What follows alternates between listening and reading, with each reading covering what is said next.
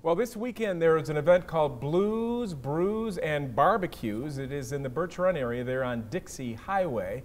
And it's a sanctioned event where they compete for prizes for things like chicken, ribs, pork, and brisket.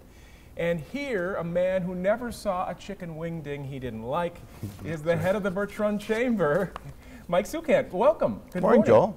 Tell me a little bit about Blues, Brews, and Barbecue. Did I get that right? You did. It's our third annual event. It's going to be taking place at Dixie Highway, 12126 Dixie Highway, which is just north of the Cinema Hollywood. We've got over 40 teams competing for the largest purse in the state of Michigan. We've got food vendors there so people can get some good barbecue to eat, and we've got a great lineup of music both Friday and Saturday night. Well, to give you an idea what this is looking like, take a look.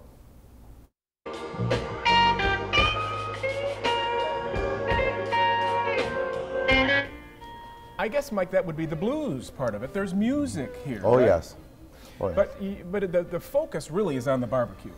It is. It's a barbecue, as you said, it's a sanctioned barbecue competition, so it's all about the barbecue, but you got to have brews and blues to go with the barbecue. A little bit of everything. Now, is there a charity element to this? Yes, KCBS, Sam's Club, Birch Run Chamber of Commerce, and the barbecue teams themselves have all partnered in to cook pork butts for Hidden Harvest out of Saginaw.